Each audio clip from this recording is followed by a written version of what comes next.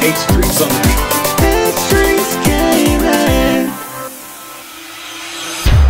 Previously on No Man's Sky. This seems to be pretty interesting. Oh. Somebody's here. This guy wants me to hand over my multi-tool.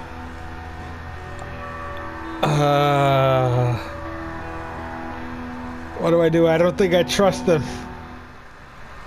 They're just like, you know, out here in the middle of a freezing planet.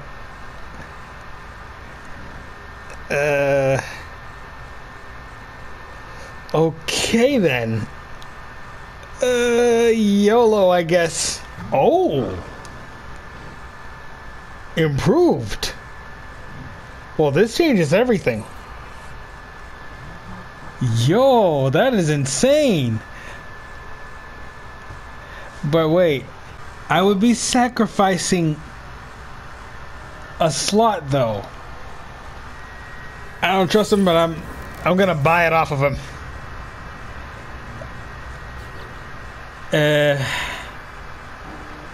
Okay, so I guess he took my other multi-tool. Oh, that was bad. Oh, it doesn't even have the... Oh. It doesn't even have the terrain manipulator, or whatever it's called. I guess this might have been a dumb mistake. Oh, I'd sacrificed the terrain manipulator, which... If you don't know what that is, I might have actually covered that in the last episode, but that's how you can actually harvest copper and other materials. What was I thinking? Wait, ancient ruin. Now before I locate Artemis, I gotta find out what those ancient ruins are. Oh. Possibly an old base. Very interesting. It does look pretty abandoned.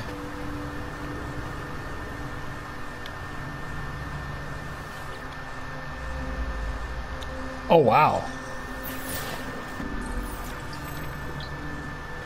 Alright then, so this whole area is for, you know, gaining knowledge on whatever ancient civilization actually lived here.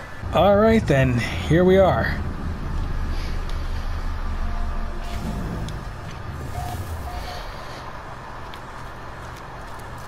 Here's another tower. So this is exactly what happened when I was trying to contact Artemis. And there he is. Alright, so Artemis has officially transmitted some data over to me. And that data actually is kind of a sketch of the stars above his location. So yeah, pretty soon, once I actually locate a space station, then I'll be able to locate where he is, because somebody is gonna be able to give me a good idea of where he's located. And luckily there's one nearby. So now that I'm here, I can officially ask a local about, you know, the data that Artemis actually transmitted over to me. Oh. They didn't actually mean a space station. They meant the Death Star. Or as they call it, the anomaly. Alright, heading over to the Death Star. I'm gonna keep on calling it because that's what it reminds me of.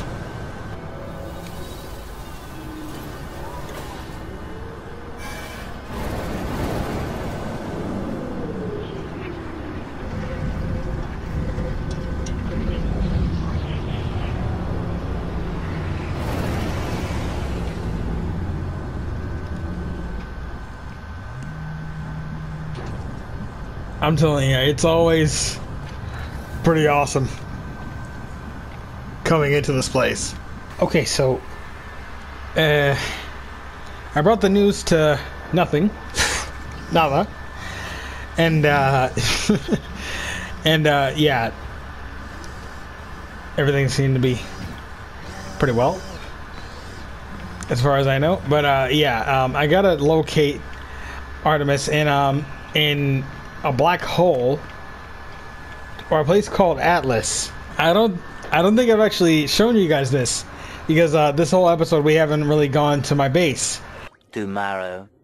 It's literally a day after I recorded the last couple of episodes. Yeah, this game is addicting. So, yeah. So I mentioned that I would actually show you guys my base. And yeah, I'll get to that in a bit. And that'll definitely be a promise this time. Oh, did I just hit? Yep, I hit a can't even speak. Hazardous plant. So I got everything situated when it comes to my mining beam. And I've made a bit of upgrades. So, you know how I actually got this brand new multi-tool? Well, I actually did a bit of a sacrifice because of the situation that I'm at right now. But yeah. So that bolt caster, I know it's a very useful weapon, but the terrain manipulator, it's a bit more important. I mean, like, there is quite a bit of shooting that you could do, but that's mainly if you're in trouble. So, in my opinion, the terrain manipulator is actually more important, because that's how I could actually get more salvage data, and also a whole lot more resources. You remember how I got that upgrade for my mining beam? Before, I wasn't able to to mine big resources like this, because advanced things were actually needed. And now I can do it. Now this is pure ferrite.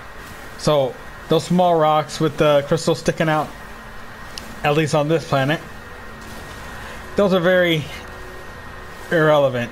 So I can mine those if I just want regular ferrite dust.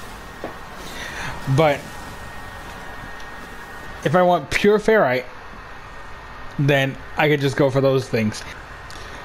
Alright, so now I'm on my way to my base. So, yeah.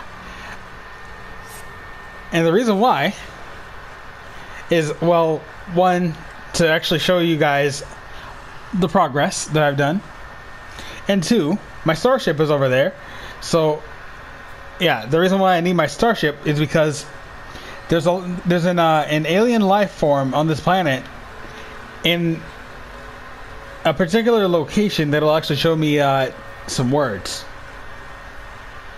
And yeah, those words will actually help me find Artemis. Guys, this is my base. Like I said, this is actually giving me a bit of Subnautica vibes. Tell me that this does not look like it could be an upgraded version of the multi-purpose room. So I don't have anything in there yet. It's currently out of power because I gotta get some better materials and stuff like that. But this is actually a long hallway. I kind of like it red like this, but I like red in general. I mean, like, don't think this. Well, don't take this as if I'm some kind of dark entity or something like that, or a dark person. But yeah, I think red is actually a pretty neat color. So now, time to locate this this alien life form. 20 minutes later. Well, guys, I'm not seeing it anywhere, so I'm actually gonna have to go to a space station. So instead of just going into my starship, just gonna teleport over there with my teleporter. I've already wasted a bunch of time. I'm actually going to find a knowledge stone, which is actually what this next quest is, and I'm going to like, you know, learn words from it. So gotta go to my analysis analyzer and look for a knowledge stone. Hopefully I haven't learned from that yet, and it seems to be pretty close, so it's possible that I've learned from this one. Okay, yeah, I learned from this one already. I'll have to look for another knowledge stone. I'm not gonna stop until I find the right one. Artemis needs my help, and I intend on helping him. Hopefully this will calibrate it well enough. Find a life form to ask about your location. Okay. I gotta go to my base and get my starship, because that might be on the planet. So, yeah. I don't have any kind of vehicle other than my starship, so I'm gonna have to just head over there. Hopefully this life form will show up in the starship.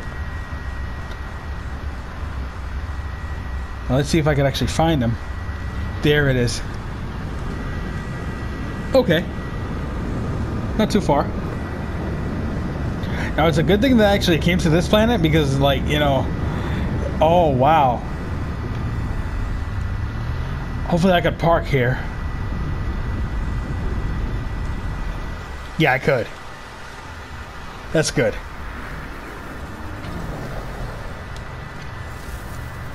Alright then. So, I gotta ask about this location, because I think I saw another icon that showed another life form. Yeah. There they are. Well, icons are way too small, but I finally found them. Okay, I guess I'll have to go to a space station. Okay, guys, so it's officially like 30 to 45 minutes later. I had to take care of a bit of business, but yeah. Right now, I actually have to pretty much go and okay, I don't have any fuel. Okay, that's a bit of a problem. That should take care of the issue. Okay, so you actually go to one of these people at the space station that are, you know, behind these desks to collect missions. Let's go for the phosphorus. So that seems pretty basic. So time to go back to the Oasis and see if I could actually head over to a phosphorus deposit. So yeah, this should be quite interesting. So by completing these missions, you actually, you know, well, they call it standing, but the way I see it, it's a reputation, or yeah, sort of a reputation with the people of that space station, or that particular kind. So yeah, I don't know why they actually called it standing. It just seems to be a little bit confusing. There's a lot of confusing terminology when it comes to this game. Alright, so let's see if I can find any phosphorus. I might need to go to a different planet, although I know that on the planet that I actually started on, there was actually a deposit of phosphorus. So yeah, I might actually have to head over there. Alright, so here we are. Coming back here is gonna be total deja vu. Alright, let's see if I could yeah. You see, once I got onto this planet, that's when my hazard protection actually started to fall. So this one is less inhabitable than where my base is. So now let me see where I could find some phosphorus. Unknown building.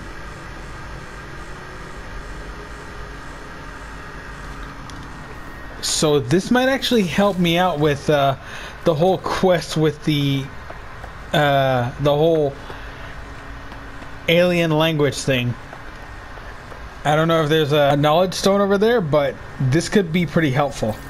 And now that I'm here, and since luckily I landed here, then I should take advantage of this moment and just head there. So there it is.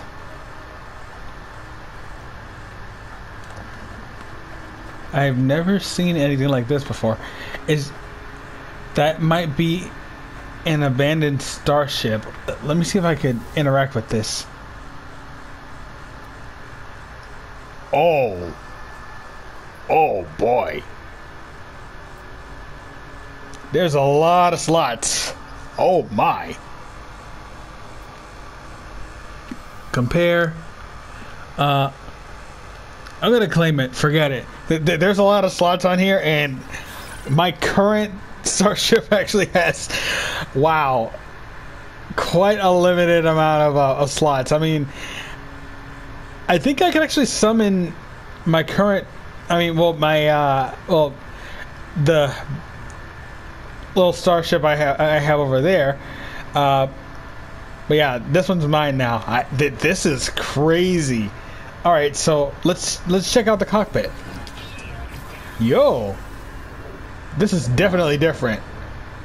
Looks a little bit more like a bus. That is awesome. So what needs to be repaired? Let me see if I'm able to launch. No. Launch system recharger. Okay, that's a bit of a problem.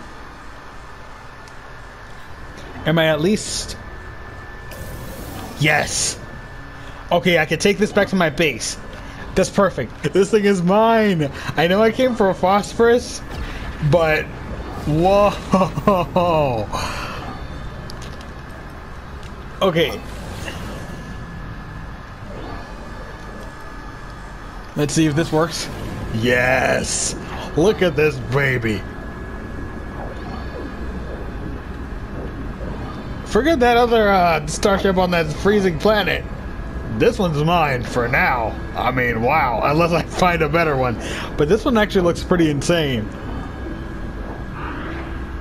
It may not be the best one, and I know that there might actually be better starships in the game, but yo, this is an upgrade, a definite upgrade.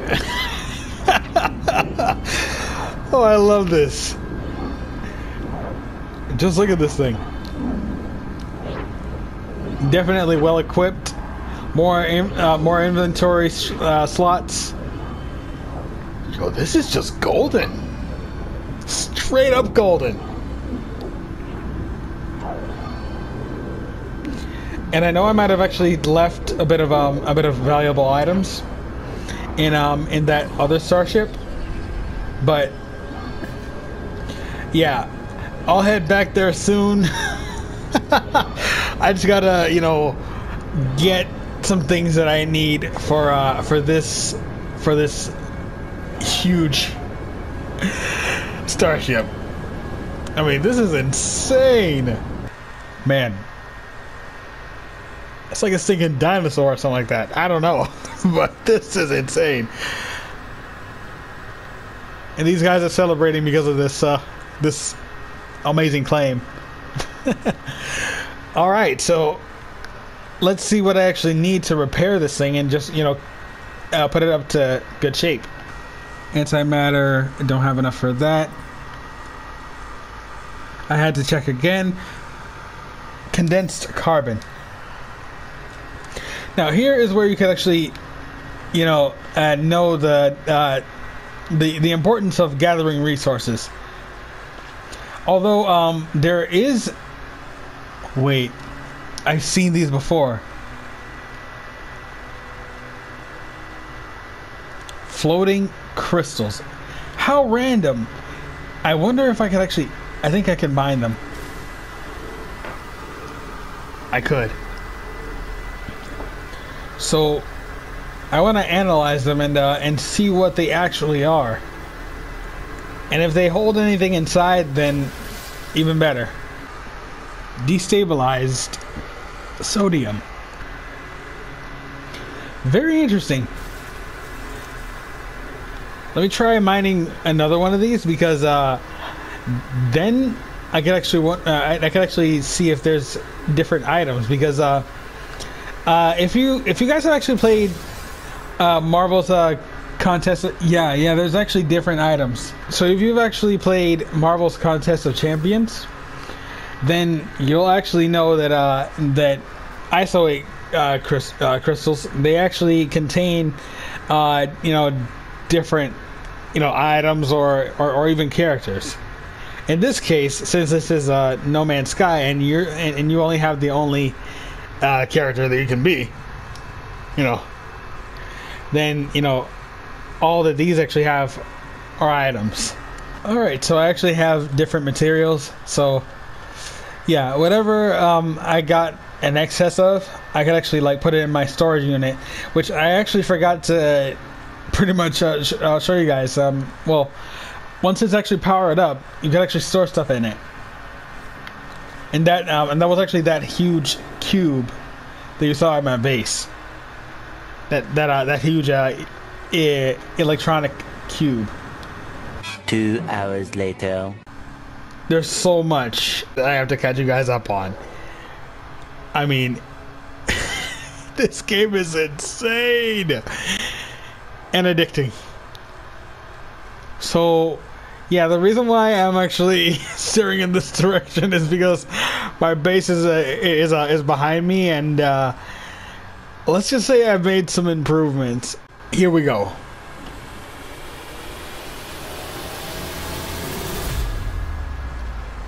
I've been busy. Really busy. Because of the Beyond update, they've actually added power. And now my house is actually powered up, and I'm officially able to use everything efficiently. So there's lights inside. I didn't install them, but they already came with the house. But yeah, I'm officially able to teleport to many different places. In fact, I'll get to that soon as well. This is my storage box. So yeah, if you actually have some things that you need to store, that or like if you actually need to free up your inventory, then yeah, you could easily just build this, and it'll be like a Minecraft chest, but much bigger. I mean, it's insane. So before I go inside, so over here, this is actually the biofuel reactor. Now that's kind of irrelevant. I kind of use that just in case if my house actually needs a bit of extra power, but I would not recommend using it because it runs on a whole bunch of carbon and stuff like that, and that just runs out very quickly. And so everything is blue when it comes to the electrical wiring. So yeah, everything's good. Now these are solar panels. The power that these panels actually generate from the sun passes over to these batteries, which I've officially filled up to the brim. Well, before this house actually uses a bunch of power, so yeah, it's pretty insane. So yeah, build a whole bunch of batteries so that you could actually have enough power to last throughout the night. And also, a word of advice if you're actually setting up a bit of a, you know, a power grid, is don't make your house too big, because then it's actually going to use up too much power, and by that point your whole power grid would be overloaded, and so, you know, everything would just be shut down. So yeah, one bad grape spoils the whole vine. Let's just put it that way. Yeah, like I said, I've been busy. So this is actually a save point. I mean, this game already has autosave and stuff like that, but you know, it's quite useful to have. I mean, like, I haven't really tested that out. This well, you know how in the space station there's actually this this trading area where you can actually buy and sell items. Well, you could easily just, you know, sell them in the comfort of your own home. It's kind of an interplanetary Amazon, I guess. So yeah, you might remember seeing this in a space station. So yeah, apparently you could actually build different terminals and hire different creatures so that they can actually run them for you. So this over here is the construction terminal. I built a landing pad for my starship. Speaking of ships, you guys remember that I rescued a freighter?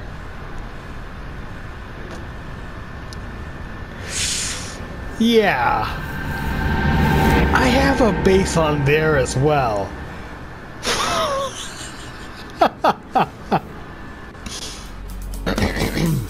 Testing 1 2. Okay, it's working. That's good. Thank you guys so much for watching. I highly appreciate it. Also, thank you for keeping up with the channel as well. If you're brand new to the channel, feel free to like and subscribe, because there's actually a whole lot more gameplay on the way that I'm pretty sure will bless your life. Also, if you would like to support me in my music career, please feel free to go on Apple Music, Spotify, Amazon, Google Play Music, or wherever you would like to, well, you regularly stream your music, to check out my first album, Home. It's officially released. So, yeah, 8 Streets Home. That's H-Streets Home. 8 Streets out. See you guys next time, and God bless.